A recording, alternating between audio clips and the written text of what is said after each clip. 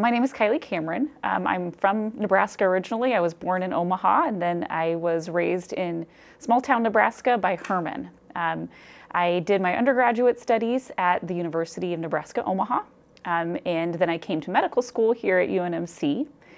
And then I did my neurology residency here at UNMC as well. I just spent a year for fellowship training up in Milwaukee in epilepsy at the Medical College of Wisconsin. So I actually decided to go into medicine when I was working as a nursing assistant at a nursing home, and then I worked at a facility that was a rehabilitation center for brain and spinal cord injuries. And so that really made me really interested in medicine, but especially in neurology.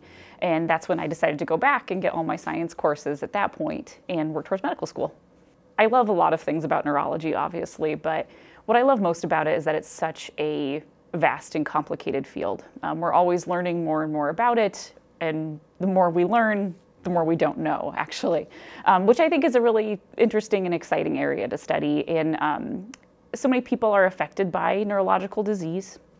And I think it's such an important role for us as healthcare providers to be there for those people to help provide them guidance and reassurance throughout that journey. I've always loved the academic perspective of medicine. I love working with trainees, and I think you grow more as you teach people and you learn more yourself. So I always knew I wanted to work in an academic hospital, and I also love just being able to have my peers around me that I can go to, just having that supportive network and team.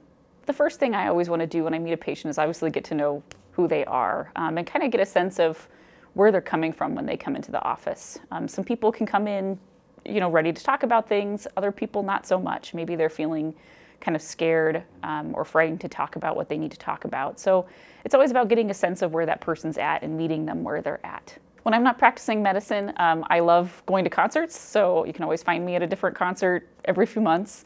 I also love hiking. I go to national parks all around the country, and then I love animals, so you'll find me fostering rescue animals. Nebraska has always been home to me, so I always wanted to come home and be around people that I know and just the community that I know. People here are so kind and supportive, and that's something I've always loved about Nebraska.